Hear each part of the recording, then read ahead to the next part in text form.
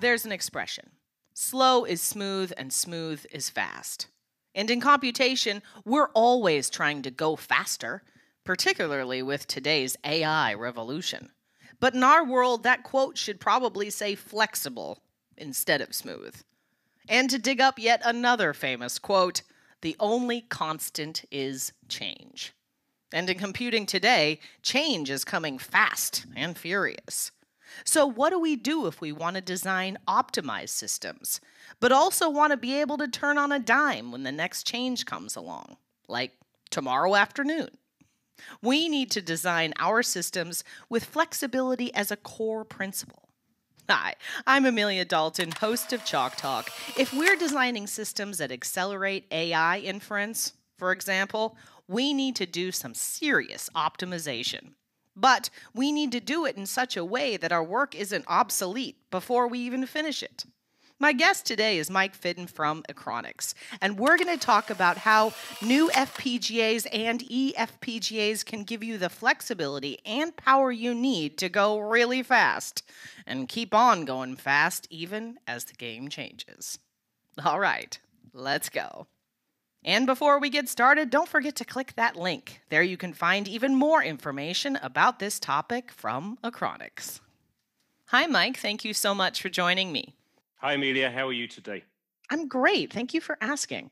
Okay, so we're talking about future-proofing compute acceleration with the help of FPGAs and eFPGA IP. Now, I have certainly seen a lot of growth in the FPGA market in just the last couple years. But Mike, how did we get to where we are today, especially in the realm of FPGAs? So FPGAs have been around for a long time now, since the 80s, and they've gone through what we would say is 3 or 4 distinct phases over that time. So initially, they were mostly for glue logic. They were used for programmable I/O, and so they were really to kind of munge stuff together.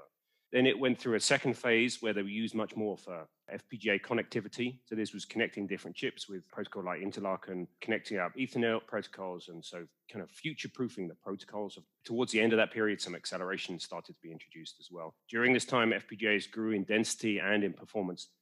And that really led then to the third phase, which is somewhat where we are at the moment with data accelerations. You're seeing in the public domain, Microsoft talk about Brainwave, for example, for using FPGA for machine learning applications. There's also computer acceleration. SmartNIC is a frequent area where FPGAs are used.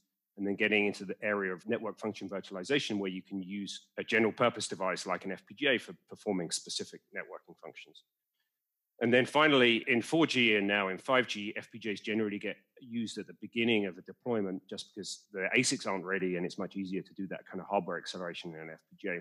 So we had that FPGA acceleration phase from 2018, and over time, the SAM, the service addressable market, has been increasing.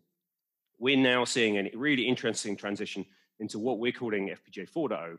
So this is similar data acceleration, but it being done in a ubiquitous fashion. So as everything starts to push towards the edge, we can see that you get the same kind of machine learning applications need to be done at the edge, but that's in a different constrained form factor. So FPGAs might still be used, but they might be smaller devices, or they might be an embedded FPGA. Similarly, for aggregating IoT traffic, or for doing some of the 5G aspects, which could be integrated with an ASIC and done in, for example, the radio right at the edge. The final application there is FPGAs are used a lot in autonomous driving applications at the moment, but as those applications start to cost reduce and drive down in form factor and power, there needs to be much more integration, either then to smaller devices or to embedded FPGA IP. You'll notice at the bottom of the slide, there's 3 question marks for the SAM there. We're so early in this market. We've got some early indications that it's going to be big, but we really don't know how big. And so we're currently experiencing a really exciting time. I was going to ask you about that, Mike. Okay, so I have chatted with you guys several times in the past, but for my audience who may not know, what are the biggest differences between FPGAs and embedded FPGAs, and what are the strengths of both technologies? Okay, so you'll see on this slide, we start with a kind of classic FPGA, which I'm sure most people will be familiar with. This is the form factor most people have used up until now. Now that's being used as a reprogrammable workload accelerator. So you can reprogram it on the fly to do different things, everything from a virtual network function through to a machine learning application in the data center. Generally, we see deployments might start with FPGA because they're available off the shelf and can be used for lower volume applications. Sometimes they'll then be replaced by cost-reduced ASICs. And frequently, they're characterized by high-speed interfaces. On the Achronix product, we're supporting 100 gig SerDes at the moment with 400 gig Ethernet, and PCIe Gen 5 and the other FPGA vendors similarly are supporting kind of high-level interfaces in their roadmap. And then the final attribute there is high bandwidth memory is pretty typical. The newer kid on the block, so to speak, is embedded FPGA. So this is really just the same FPGA core fabric, but rather than being distributed in a standard product from us, it's enabled as an integrated IP core, a little bit like a CPU core that's integrated in within the rest of the SoC. That could be either integrated monolithically, so on the same die, or integrated as a chiplet, so an adjacent die in the same package. This is somewhat newer. There isn't a reason why it hasn't happened up until now, partly from process nodes that's driven down the size of it, so that's made it more amenable. And then classically, the traditional FPGA providers haven't wanted to support this IP because of the disruption it causes to the market. It's really exciting, really interesting application area, and that's why we're supporting it. It allows you a cost reduction from your standard FPGA that gives you a lower cost than a standard FPGA, but more flexibility than a traditional ASIC. So it's a nice place on the cost reduction continuum. That makes sense. Now, Mike, what do the applications look like for both of these? I would imagine they overlap in some capacity. Yeah, so that's a great point. If we look on the next slide, you can see on the left-hand side, again, the discrete FPGAs. And these are application areas. Traditional networking, we've gone up with several more zeros than we had previously, but we're now at 400 gig, going to 800 gig Ethernet and switching. But that's still often, from a volume point of view, is often more amenable to an FPGA than a custom device in that case. Data center, the volume is higher, but there's often different workloads. Different times of the day, you might want to be doing networking applications or cryptography or machine learning overnight. So there's different workloads that you want to accelerate. A dedicated accelerator for one isn't going to be able to support the other. So that's why we see FPGAs there. Similarly, in test and measurement, the volume is lower, but the requirements are really high, often using those high-speed interfaces. So on the left-hand side, you'll see those 3 or 4 areas that are grouped around there. In the center, we go through things that are sometimes deployed as discrete FPGA. Some of the machine learning algorithms could be a discrete FPGA, but then sometimes it's going to be integrated on the edge, and then it might be more appropriate to do that with an embedded FPGA IP. Defense applications don't have the volume driving them, but from a usability point of view, and particularly reducing the number of tape outs, we see embedded FPGAs being used in that space. And then the final one in the center here we have is around 5G, and particularly with respect to 5G, there was lots of discrete FPGAs used at the start. And as you can imagine, as the OEMs want to cost reduce those, they migrate further to the right-hand side, further towards an ASIC. And that's when you'll start to see embedded FPGA integrated in within a 5G ASIC to give flexibility just where it's required, but to be able to save costs and power with dedicated hardware functionality elsewhere. On the right-hand side, we see the areas where we think it's much more of a kind of a classic embedded FPGA play. This is where it's power constrained, is where it's price constrained, or it's form factor constrained, or all of those. So that would be industrial. Automotive particularly is a good application of that, and we'll talk about that later on. Fintech's a little bit different. Fintech is much more about driving lowest round trip latency. And if you embed an FPGA, it's a lot easier way of reducing the tick to trade time. And so that's why we see it. That's another attribute of embedded FPGA, is you get much lower latency and much higher bandwidth between the different elements within the system. So, Mike, what do FPGAs or embedded FPGAs really buy me as an engineer? So as you'll see on the screen at the moment, we're showing kind of a classic ASIC unit volume graph. So this is something you're going to need to be doing millions of units to justify doing an ASIC in an advanced process node anyway. So this is pretty typical from what we've seen over time. If you add embedded FPGA, you can tape out earlier. What happens is the late changing requirements are absorbed into the programmable fabric, the reprogrammable fabric. And so that means you can solidify your requirements for your ASIC earlier. Therefore, you can pull the trigger on tape out earlier. Therefore, you get to market earlier. In addition to that, you can have a new FPGA image, effectively a new personality for that ASIC can be downloaded. It can even be downloaded on the fly. It can be deployed and you send out a new personality for that. That means you can address more product SKUs in that case. That's going to drive up the volume per ASIC. It's going to also decrease your number of tape outs. which is great at the moment with advanced process nodes and the really high cost of tape outs. And then the final one is you will see late changes be able to be absorbed into the reprogrammable embedded FPGA within that ASIC. That allows you to extend the product lifecycle and enable feature parity. If you're in 5G, for example, an operator is going to come in and request a new feature. If you've got some kind of programmability, you're probably going to be able to support that. If you don't have that kind of reprogrammable hardware, you're probably not going to be able to support that. Sure, that really makes sense, Mike. So let's circle back to compute acceleration. How exactly do FPGAs fit into the picture here? So what I'm going to do is I'm going to give you two different usage models. One as FPGA is a compute acceleration bridge. That's really like phase one or phase two FPGA. It's going back to our roots, back old school for doing munging the data together, just kind of getting that data off the interfaces. And then in a moment, we'll talk about the FPGA actually doing the guts of the processing algorithm. But to the acceleration bridge, you'll see on the slide in front of you, there's an ML ASIC at the top. So this could be a Google TPU, it could be the Habana device, could be Graph Core. There's a ton, it's like gold rush for ML ASICs at the moment. But oftentimes, they're quite dedicated functionality. They're really good at what they're dedicated to do, whatever kind of ML algorithm they've got. But they don't necessarily have the high-speed interfaces. They don't have the different flexible connectivity.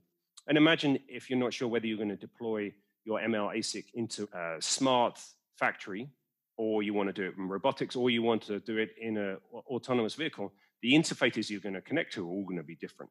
So that means that using an FPGA here in the center is particularly good for doing the interfacing part. It could also load balance between different ASICs that you've got in that place. It can connect to a host CPU that you've got, and it could also do some pre-processing tasks. Something if you're doing, for example, autonomous driving, you want to do some sensor fusion, and you might want to do some pre-processing for doing your autonomous radar to be able to do collision detection coming up. And so there's some of those pre-processing tasks to be done in FPGA as well.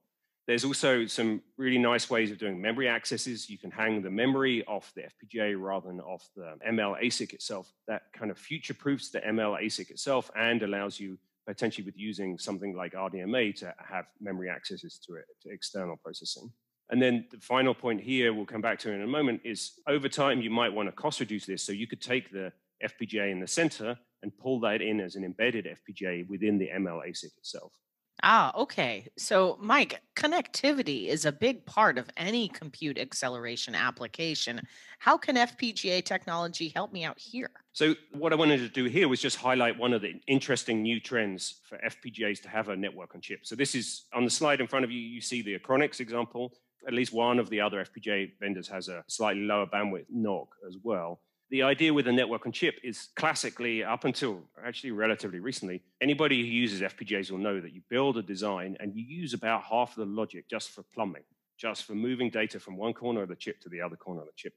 It's kind of a waste of that processing resource. You can be doing useful algorithmic processing with that, and I don't want to be just moving data around. So what we've done in this case in 7 nanometer is we've added this dedicated network on chip. So you can see it's a bus. In our case, it's a bus 256 bits wide, giving you 512 gigabits per second in both directions on the columns and rows on the chip. The nice thing with that is it kind of offloads all of those resources you use for plumbing. They then get put onto dedicated lanes. And think of this like, it doesn't chop up the fabric, doesn't divide it up, but it's like a freeway that runs over downtown that you can use that freeway to access different portions of downtown, different portions of the FPGA without congesting the city's streets. In contrast, the traditional way of doing that kind of thing is you'd have a high bandwidth interface, GDDR6 or HBM2, and without a NOC, that's like bringing a freeway downtown and trying to terminate it at a stoplight. You're going to naturally get congestion. With a NOC, we can avoid all of that. It's got some great benefits with ease of design as well. It works directly out of the box. You don't even have to write a single line of RTL. You don't have to use any soft logic to connect up, for example, your PCI Express round to your external memory.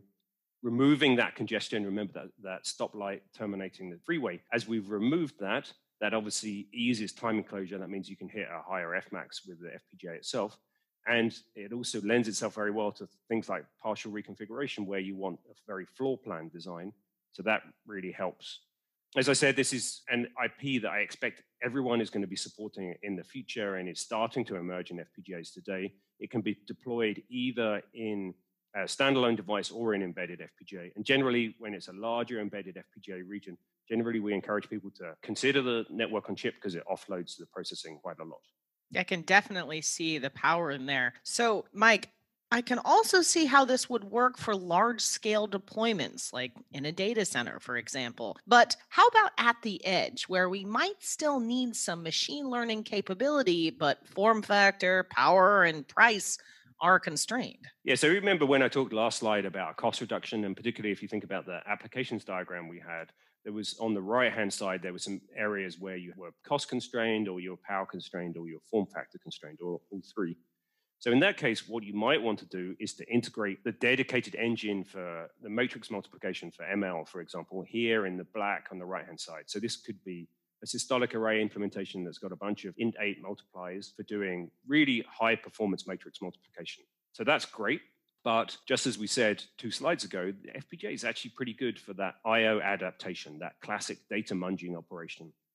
And so then what we can do is we can integrate an embedded FPGA that supports the green functions, can then be monolithically or chiplet integrated with this high bandwidth matrix vector maths engine that we've got on the right-hand side. And so then what that would be doing is IO adaptation for new protocols or emerging protocols or for different applications even. Data aggregation, a good example of data aggregation is when you've got autonomous vehicles, you need to do sensor fusion across lots of different platforms. So you've got LiDAR, you've got radar, you've got cameras, you've even got audio. And all of those different forms of data need to be fused together. They need to be combined before you start to do the processing. From one of the other really significant benefits we see as well is in this matrix compression block that you can see just before the black MVM block. Matrix compression, and you particularly see this in recursive neural networks where you're trying to do natural language processing, for example. As we talk, the vast majority of the data is zero. There's lots of gaps between the words. If you remove all of the gaps, if you don't process the data when it's zero, and imagine 90% of your data is zero, if you don't process that, you've got a 10x increase in the bandwidth that you can support coming through. FPGAs and programmable hardware in general are really good at that kind of compression and decompression algorithm, much more than the kind of dedicated systolic array architectures that would be an MVM. And so you're tailoring the different processing to the different bits and where it's most appropriate. Okay, so Mike, I can see how FPGAs and eFPGAs can aggregate and bridge, but how about doing the machine learning inference processing? How can FPGAs assist me with this part of my design? Great, and that brings us to the second application area that we talked about, Amelia, which was about using the FPGA for the actual processing itself. Now, as engineers, we have multiple different choices here, and I'm going to step through them a little bit. The classic way to do this is with CPUs, and CPUs is well accepted, have the most workload flexibility. You can easily change your software and do different things, but generally the power efficiency is less and the performance is less than competing solutions. Obviously, the CPU vendors are always investing in new application areas and they can start to accelerate this. But equally, generally, the accepted wisdom is you're going to get higher performance, for example, out of a GPU. Generally, a GPU has got higher performance and higher power efficiency, but is somewhat less flexible than the CPU. The programming model isn't quite as amenable, and we see that you have to do things in a slightly different way from a data flow perspective. So it's a different trade-off overall. If we go to a dedicated ASIC that we show here in blue, then you've got the highest performance you can expect, the highest power efficiency, but the least flexibility. Once you've dedicated an ASIC, for example, for machine learning inference, it's very, very difficult to repurpose it for something else. The final one, the FPGA and embedded FPGA, is kind of a compromise in these different areas. That what you get is pretty high performance, not quite that of ASIC, but approaching that of ASIC. Pretty high efficiency overall, but significantly more workload flexibility. Remember what I was saying about an FPGA? You can use it to do virtual network function. You can do it to do machine learning. I can do genomics. I can do database search. There's a huge, different, wide application set that I can do from an FPGA point of view. Very cool. Now, Mike, if I'm working on a machine learning design, DSP blocks can be very important. So, how do FPGAs and DSP blocks play together? And can I redesign my FPGA to make it work better for ML workloads? Yeah, so what we're talking about here is bridging that gap we talked about from a performance perspective between the FPGA and the ASIC. And you can do that by tailoring the FPGA itself. Again, I'm going to give an Achronix example here, but you see this somewhat with other FPGA vendors as well about tailoring the FPGA architecture. What we did, at least, was we went back to a blank sheet of paper and we said, classically, the multiply accumulate block you have in the FPGA, the DSP block, is normally optimized for FIR filtering. So it's great for FIR filtering, but there isn't that many FIR filtering applications anymore. So it doesn't necessarily make sense to continue to optimize that multiply accumulate block for filtering. So what we've did instead, and what FPGA vendors in general can do, is to redesign that FPGA DSP block. And we redesigned it and we renamed it the machine learning processor, the MLP.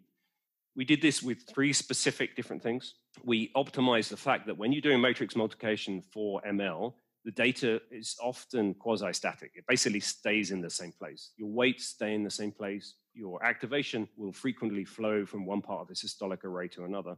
So you can exploit that. You can exploit the fact that the data isn't moving, because if we co-locate with a storage element with a memory block itself, that means I'm not having to use routing to connect up the two because they're co-located. I'm also not using power to move that data, and I don't have to reprogram the memory very often. So that just increases efficiency. It just makes it have more sense.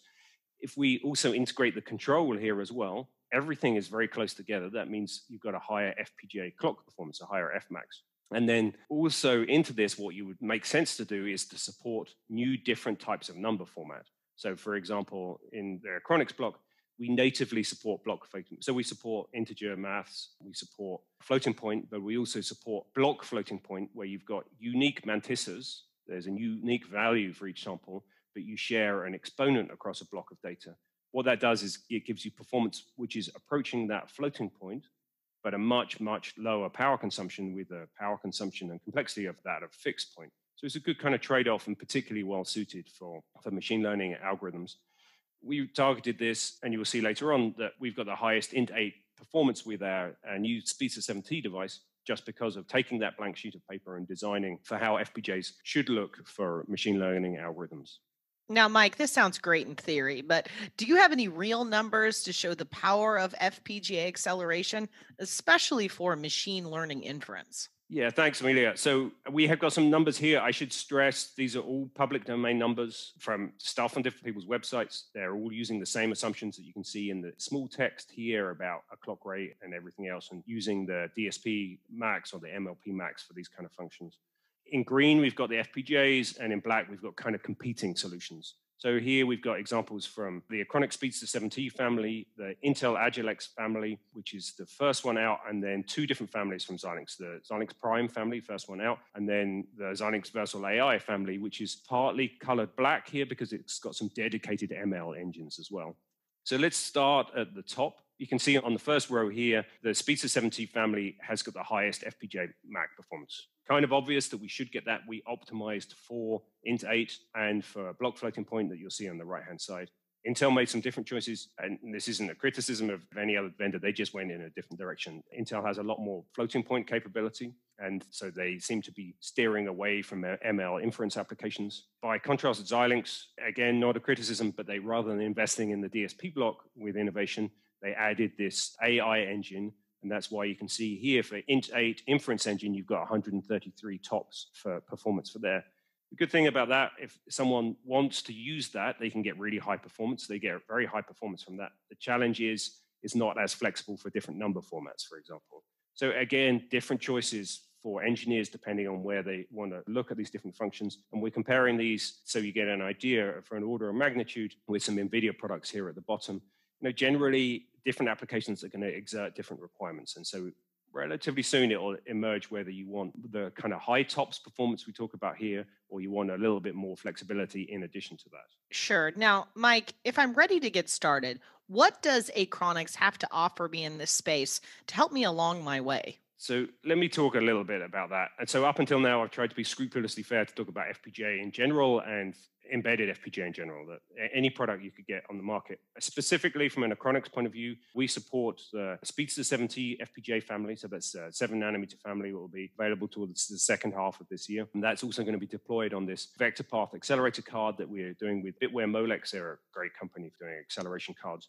That's really useful because that's oftentimes that someone can use the product and can even get deployed at scale in the data center. Somewhat uniquely for an FPGA vendor point of view, we also support embedded FPGA as well. So that means we have both the standard product and the embedded FPGA. It's going to be the same hardware. It's actually the same software, supports both. So that allows us to share engineering development across both and to support customers the same in moving their design from a standard FPGA to embedded FPGA.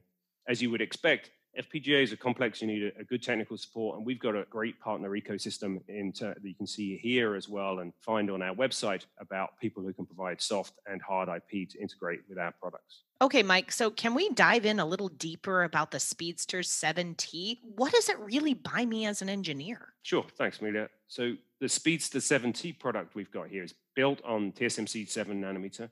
As I said, the first product of that will be available in the second half of 2020. That's the Speedster 7T 1500 device. And I would encourage anybody who's listening to this to get in touch with Achronix to find out some more. From a high level point of view, we really built this product thinking about the 3 different pillars that you need to be able to do good compute acceleration in particular and processing in general. You need to be able to compute the processing element. You've got this really high bandwidth consumption engine that you've got. You need to be able to feed the beast with that. And so part of that is getting data onto the chip, but that's also getting data around the chip. So from a compute point of view, we've got those MLPs I talked about previously. So that's 40,000 int 8 max, which give you a total of about 80 teraops. The good thing about FPGAs is the effective terabits that you can use are very close to the actual number of teraops. It's very good with small batch sizes, for example, on FPGA. We also natively support floating point and block floating point just to get the efficiency from that as well. In terms of the data transfer, we've got these huge interfaces coming into it, 1.6 terabits per second of Ethernet bandwidth, PCIe Gen 5 and Gen 4, and we've got high bandwidth external memory with GDDR6. So that's great to getting the data on the chip, but in order to get the data around the chip, what we've got is this over-provisioned 2D NOC. So that's got more than 20 terabits per second of total bandwidth. That goes both around the FPGA core, but also permeates into the core itself. So that means you can connect up one region of FPGA core to another, or that region of FPGA core to one of the interfaces.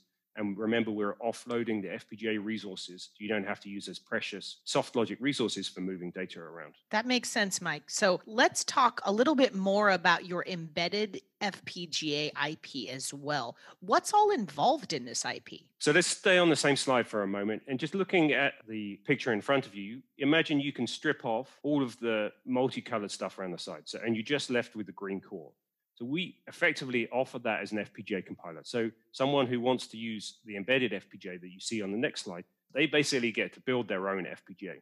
You get to decide the resources, so the resource mix between logic, the number of memories that you have, even the size of the memories, what type of DSP block you've got, a FIR optimized one or a machine learning optimized one. So you get to decide anything that you want to about the FPGA fabric. It's almost like you're working in product planning here with Achronix, and you're defining what the product looks like for you. Then that IP gets integrated either monolithically with a GDS2 handoff, the SoC developer, or it can be chiplet integrated as a chiplet connected up with some kind of interface to the different die. The benefit of this is as you integrate the ASIC IP next to the FPGA core, you can be much more efficient with that. So any dedicated function that's not going to change, you should always put it in ASIC IP because the flexibility of FPGA comes at an overhead of larger die area. But that then leaves FPGA for where you really need to keep that flexibility. It could be in interfaces we've got here with sensor fusion, for example. You might have different algorithms for deep packet inspection or machine learning. So you're keeping the flexibility where you need it, but where the functions are fixed, you can also offload that into hard ASIC IP. And we even support the ability to have custom FPGA functions. You can define your own FPGA column. We support that with our tools. We integrate that with everything else. And that can give much more of an application optimized device. Could be great at doing data compression, for example, or it could be doing a TCAM memory access for different applications as well. So you have a very tailored FPGA architecture that's the right size for your application. All right, Mike. Well, this has been a lot to take in today. Can you recap your main points? Great, happy to. So just finishing up now, what we talked about today, and thanks for all the great questions, Amelia. We talked about FPGA and we talked about embedded FPGA. Taking it to that next generation, FPGA 4.0, where you see FPGAs deployed everywhere in the network, from the core all the way out to the edge. FPGAs there in both deployments are used to bridge data, so for aggregating data for machine learning, for example, but also to process data where it's necessary. It gives an alternative to dedicated machine learning ASICs that have more flexibility. It's also possible to optimize the FPGA fabric for compute acceleration workloads. Using a kind of a classic FPGA architecture that isn't optimized for it isn't going to give you as good performance as taking that blank sheet of paper approach and optimizing the performance in terms of teraops per second. And they're also optimizing the data movement with a high bandwidth network on chip. From an Achronix perspective, we're pleased to be able to uniquely support both standard standalone devices with Speedster 7T family and TSMC 7 nanometer, but also we support SpeedCore embedded FPGA because often a standalone FPGA isn't the right form factor for deployment, and then an embedded FPGA for integration into an ASIC SoC is oftentimes going to give that right trade-off of flexibility and power consumption and price. Excellent. Well, I think that's all I have time for today. Thank you so much for joining me, Mike. Well, thanks to you and thanks to everyone else for your time today. And before we go, you didn't forget to click that link, did you? There you can find even more information about this topic from Achronix. For Chalk Talks, I'm Amelia Dalton from eejournal.com. For more Chalk Talks, head on over to the Chalk Talks section of EE Journal. You can't miss it, it's right across the top. Or head on over to YouTube, youtube.com/EEJournal.